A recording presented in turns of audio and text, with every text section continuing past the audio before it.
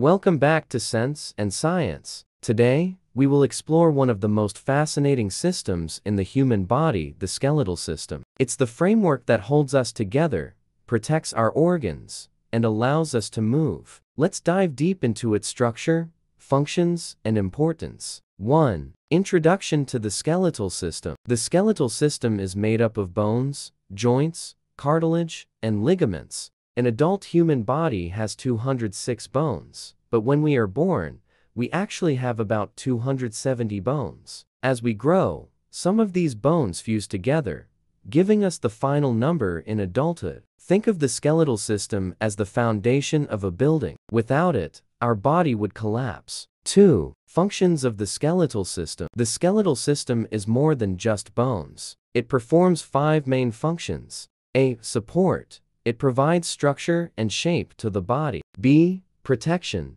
Safeguards vital organs, such as the skull protecting the brain and the rib cage protecting the heart and lungs. C. Movement.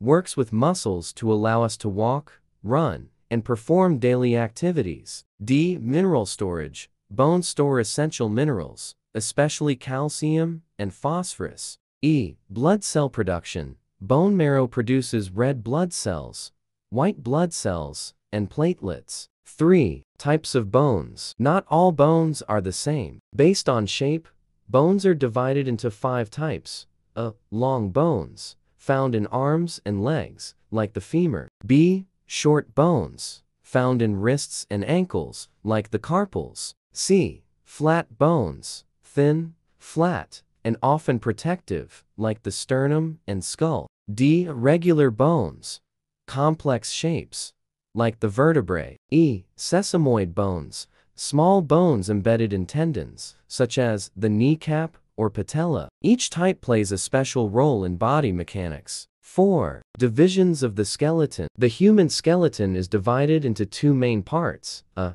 Axial skeleton consists of the skull, vertebral column, and rib cage. It supports and protects vital organs.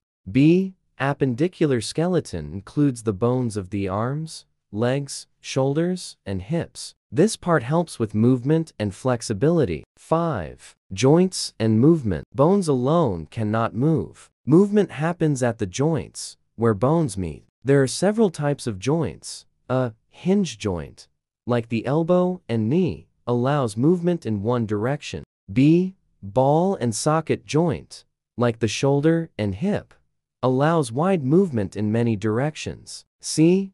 Pivot joint, like the neck, allows rotation. D. Gliding joint, like the wrist, allows sliding movements. Joints are supported by cartilage, which prevents friction, and ligaments, which connect bone to bone. 6. Bone growth and remodeling. Bones are living tissues. They grow during childhood and adolescence, and even in adulthood, bones are constantly remodeled. Cells called osteoblasts build new bone, while osteoclasts break down old bone. This balance keeps bones strong and healthy. Diet rich in calcium, vitamin D, and exercise plays a big role in bone health. 7. Common skeletal disorders. Like all body systems, the skeletal system can face problems. Some common disorders include 1. Osteoporosis.